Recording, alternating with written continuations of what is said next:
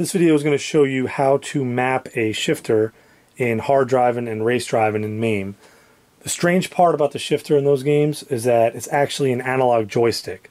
So if you map your X and Y axes, this would be first gear, second gear, third gear, fourth gear, which works fine, except as soon as you let go, it pops back in the middle, so it'll be in neutral. So that's not really ideal. If you have a shifter like this is the Logitech shifter, which is pretty popular. When we're in gear, it's the same thing as if you're pushing a button on a gamepad. So what we're going to do is we're going to trick MAME into using this shifter here instead of using an actual analog joystick. So let's take a look at how I have everything mapped in MAME. You'll notice I have nothing mapped to shifter lever X analog or shifter lever Y analog.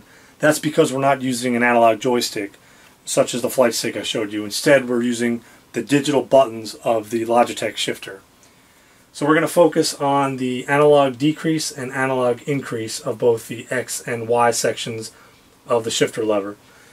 Now you'll notice each of these has two buttons mapped to it. So what I'm going to do is I'm going to show you which gears to map to each one so that you can populate it with whatever shifter you're using. So for the X analog decrease, map gears 1 and 2.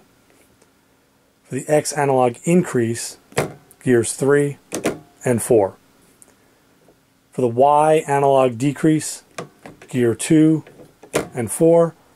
And finally for the Y analog increase, gear 1 and gear 3. And that's it.